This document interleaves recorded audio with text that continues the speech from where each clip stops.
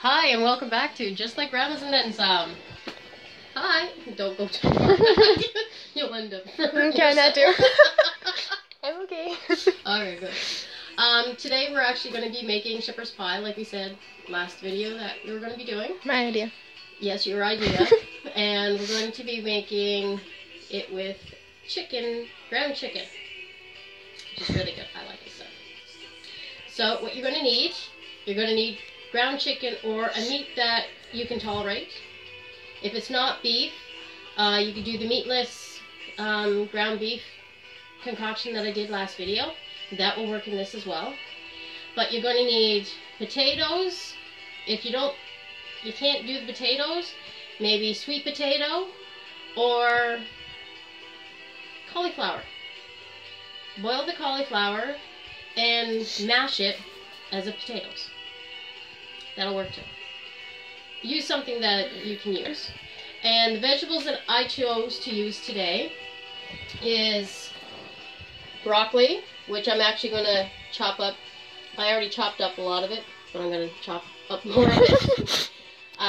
Peas and some carrots. Now these are fresh carrots. As you see, I cut up most of them. And I'm going to be cutting this one up. And I'm going to cook them. So when I put it in the mixture and in the oven, it'll go really good. Don't judge. She's making funny faces. I'm so shaky. Oh, you're fine. Okay, so I did cut up pretty much everything, but there's some things I didn't cut up, just so you can see how big to cut them and stuff. So we're going to start with the potatoes, because they're going to take the longest to cook. So as Marley slips. Now, I already peeled these and washed them and cut most of them. Now, I'm just going to... And I put it in a Dutch oven. This is a Dutch oven. A lot of people don't know that this actual pot is called a Dutch oven. But use the biggest pot that you have. So you just... It doesn't matter if the remnants of those are on it or not. Basically, I'm cutting it as if I'm going to be doing home fries on the skillet. And then just throw them in there. The smaller you cut them, the quicker they'll cook. At least that's what I find anyways. And I actually do have a bit of warm water in there already. And I'm actually going to put a little bit of Himalayan salt in there just to help the process. And I'm going to put that on the stove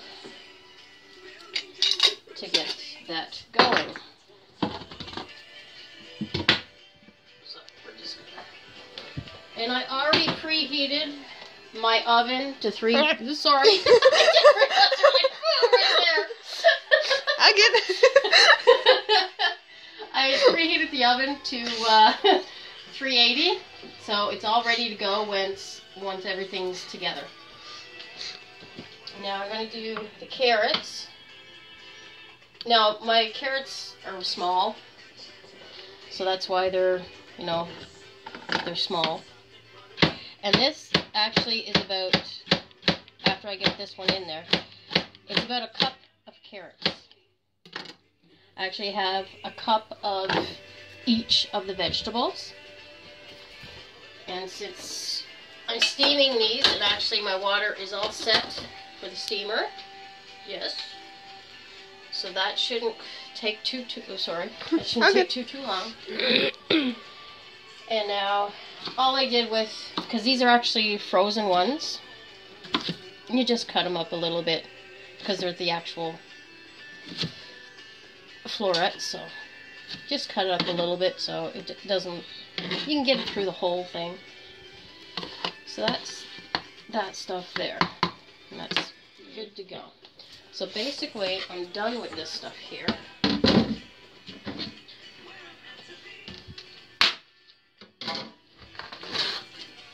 And this is the ground chicken. That's chicken. Ground chicken, yes, this is ground chicken. Looks like beef. It looks like beef, but it's ground chicken. I I like it. Ground turkey comes the same way too. Oh my god. And they're both good. I actually made chili with the ground turkey that I had. It's really good. So while everything else is cooking here, I'm gonna heat up my pan and I'm going to start cooking the chicken for this.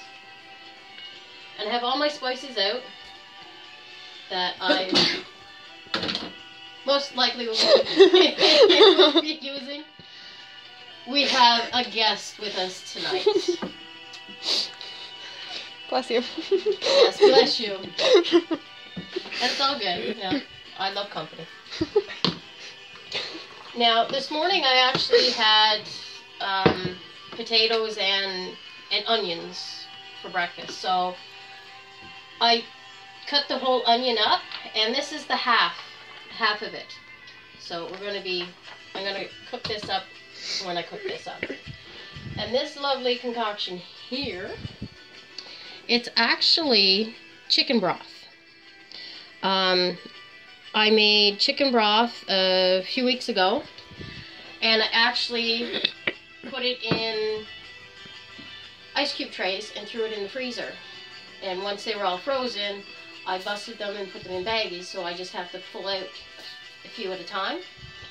And actually I took 5 of them out and put them in here, and I added boiling water to it.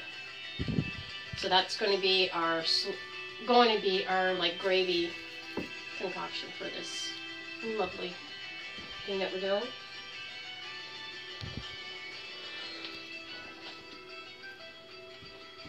That's almost ready, not quite.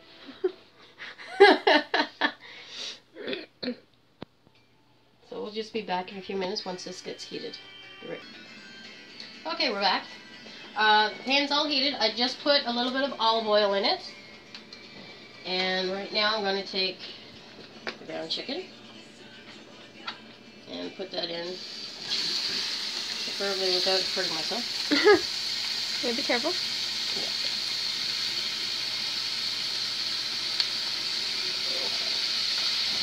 And I'm gonna wash my hands because it's raw meat. So.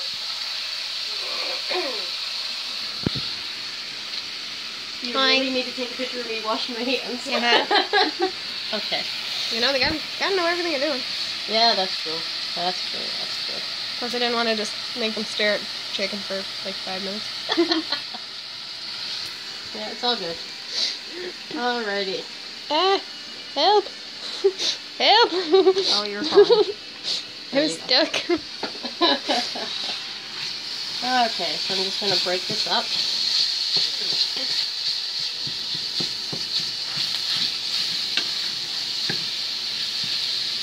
Because you want it like a crumble, because you're making shepherd's pie. You're also going to need a 9x13 pan, baking pan, and some tin foil for this recipe too. Okay.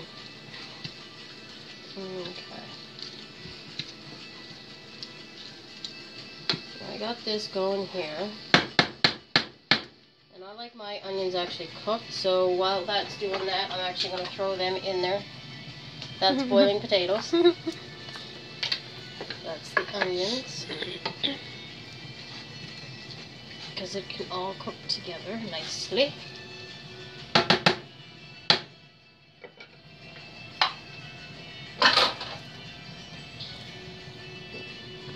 And I'm going to take the lid off that.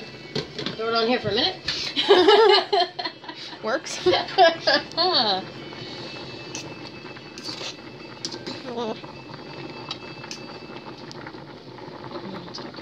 And if you make too many potatoes, like I probably did, that's okay.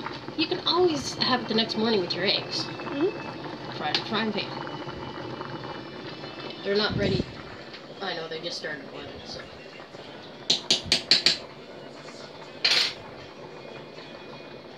Those are doing good. It's good to have a lid that actually works on both. Now the spices we're going to be using on these, in this recipe, is going to be cayenne pepper and sage, oregano, parsley. I'm even going to throw some chili powder in there because I like it. Some cumin. Pretty much most of the ones that I have in my cupboard, I'm throwing in here because I like them. So whatever recipes, any spices that you like, throw them in. And I meant to say spices instead of recipes.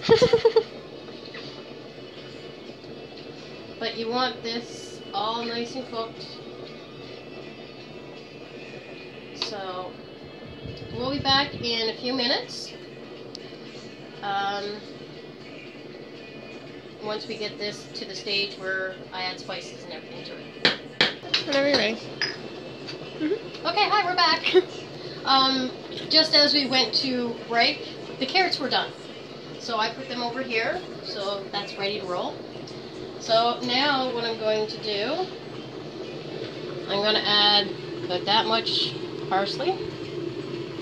Add as much ingredients as you want to your mix.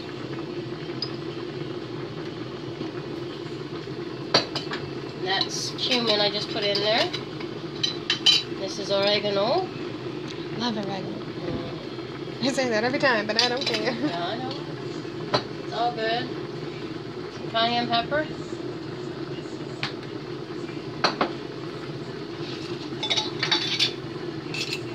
This is my sage. A teaspoon of sage, I guess.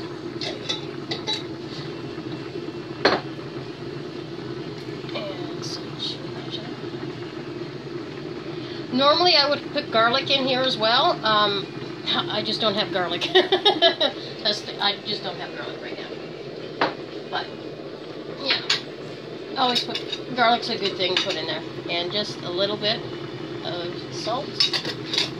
Not much. So I'm just going to mix this all up.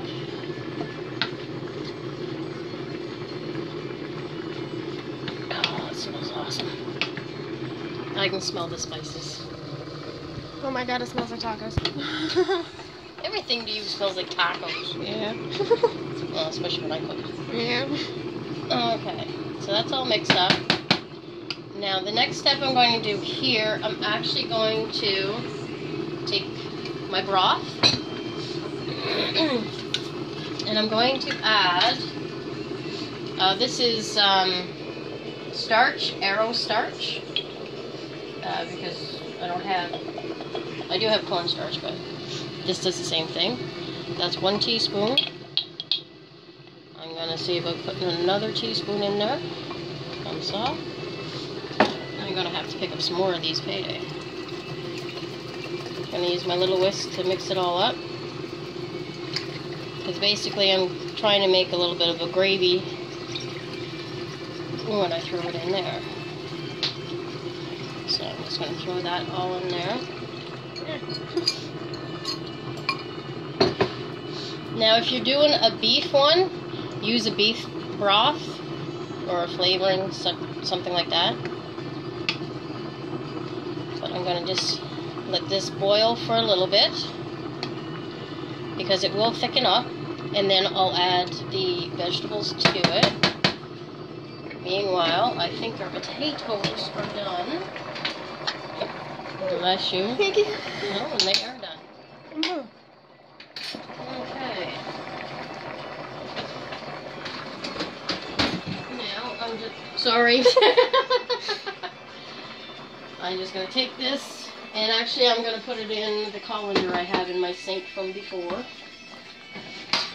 After I clear things out of my sink.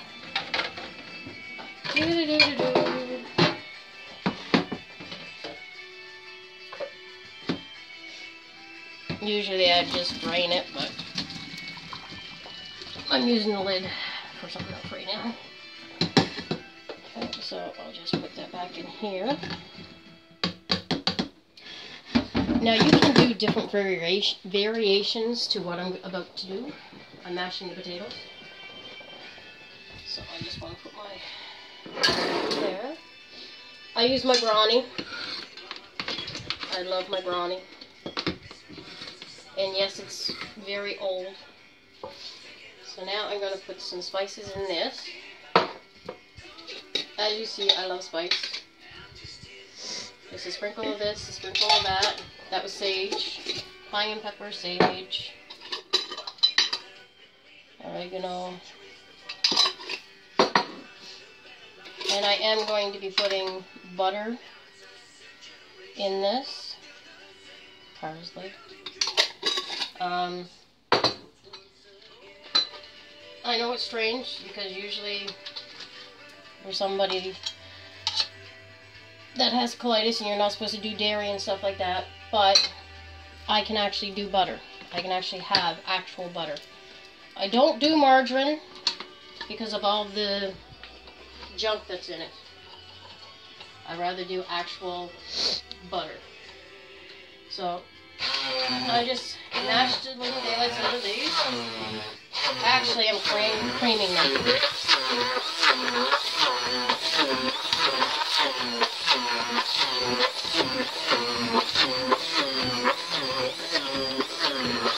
Now you want it so they're all mashed.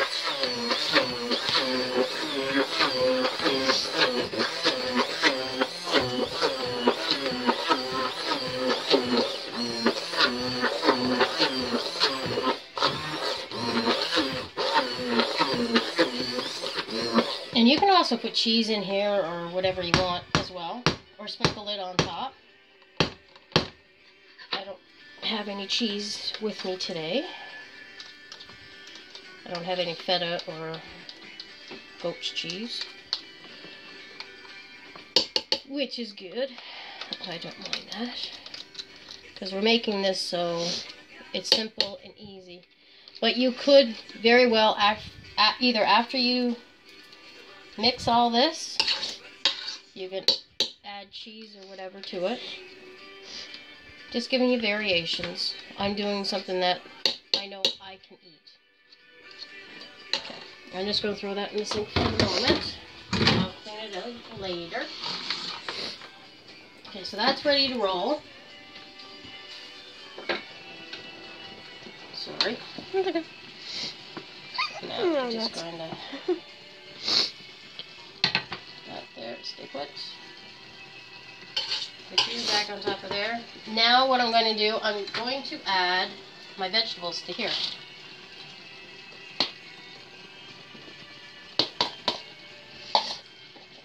I'll mix these ones in first, because these are the frozen vegetables. And then I'll add the carrots. And as you can see, just by adding that, it thickens up even more into a gravy. And it looks very green. Alright, now let's go for the carrots.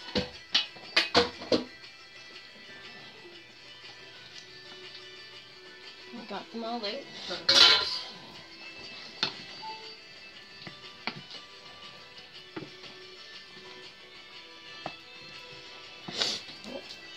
Get in there, onion. Okay, so this here is a beautiful mixture. Looks so good, oh my god. Just like that, looks good, doesn't it? I would eat it just like that, honestly. Yeah, well, we're going to throw it in the oven. So I'm going to grab my pan. I'm actually going to move the potatoes over. Move that down. Move that over. You go there. And yeah, you're going to have to go this side.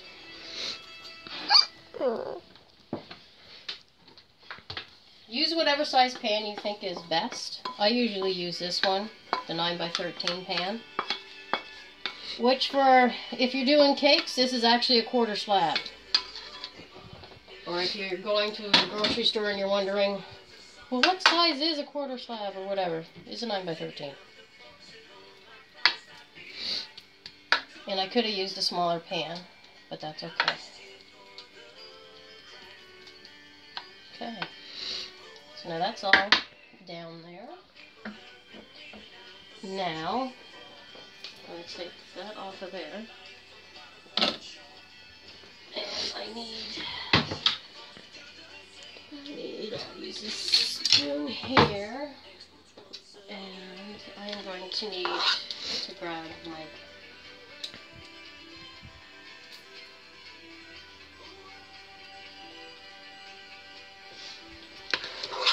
cake thing shortly, so I can spread this out a little bit. Yeah, sometimes they like to escape. You gotta make sure they go where they're supposed to.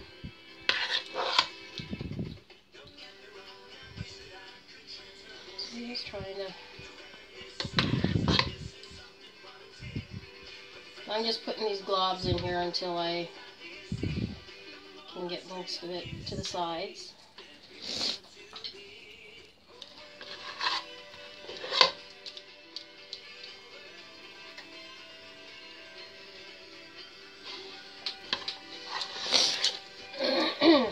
And actually, I'm using all the potatoes. Woohoo! Wow. And actually, that ended up being 8 potatoes, I think. I think it was 8 potatoes I did up. And I need to get my...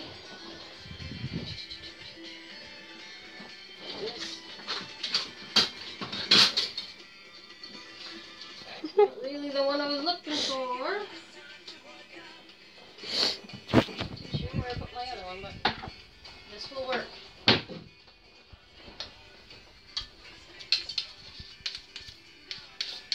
Cake decorating devices work wonders when you're cooking too. Because this is the offset spatula for cake decorating. It's my large one actually. Actually the one I use for my half slabs and full slabs.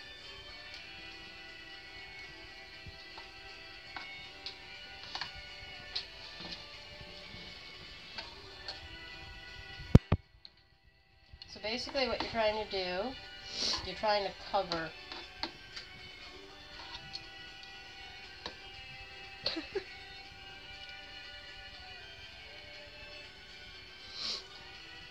the mix that you just put in there.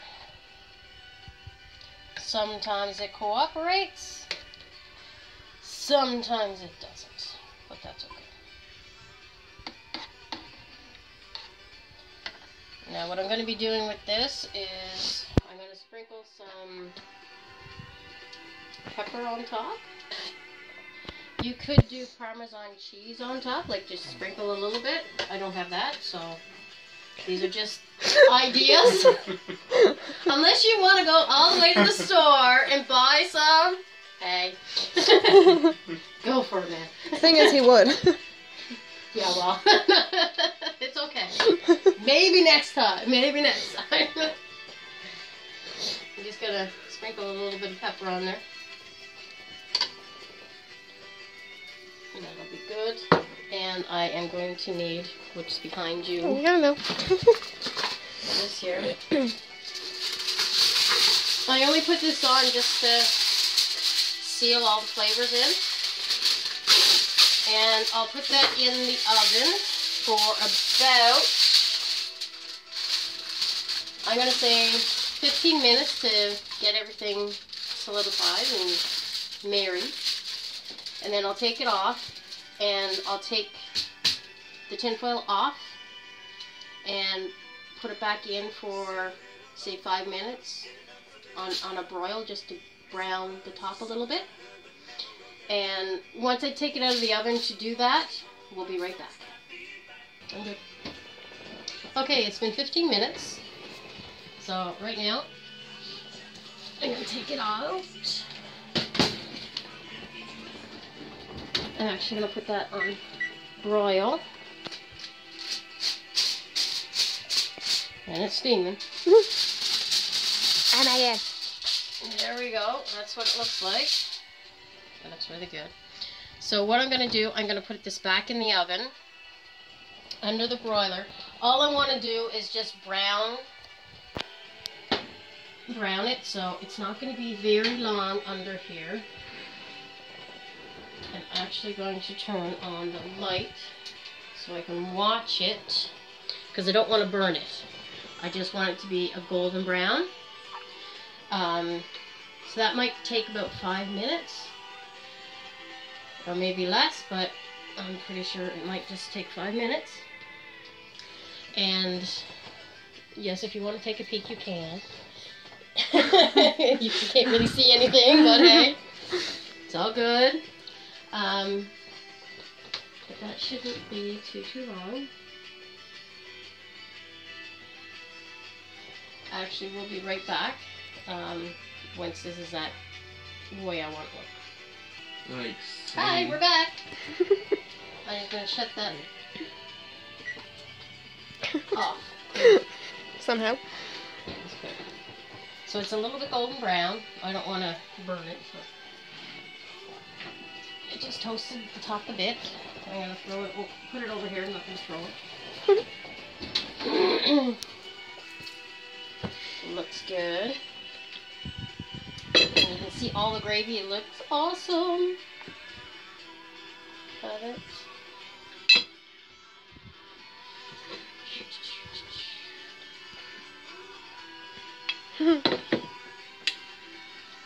So this is the shepherd's pie.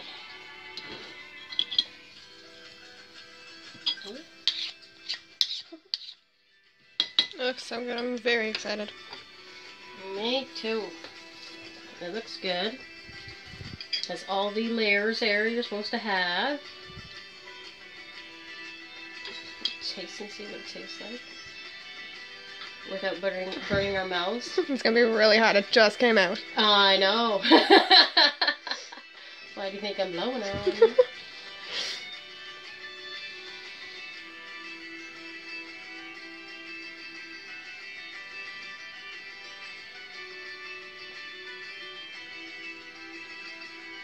Hot. Yeah, it's hot.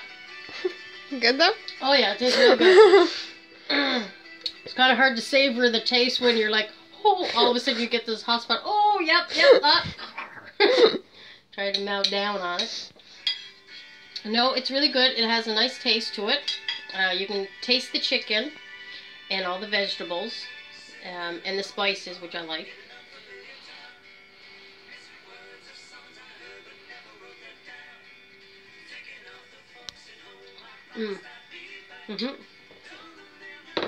It's really good. You can probably add more spices to it if you wish, and different spices. It really depends on what you enjoy, what spices you like. But that's it. That's our shepherd's pie that I made. Do you want to try some now or later? I'll try some when the camera's off. Yeah, I kind of figured that. Want to try some? Yeah. Right now? Not on camera. That's what I said. Yeah, not on the camera. Not a problem. No, but I like it. It's really good. So please enjoy. Keep being creative in the kitchen. And next time, I'll have to figure out something else that we're going to make. Not too sure what. Oh no. But we will be back with something. Trust me. And if you guys have any ideas of what you want, or a variation of something that you like, and you want to know a different variation of it, let me know in the comments below, and I'll see what I can do.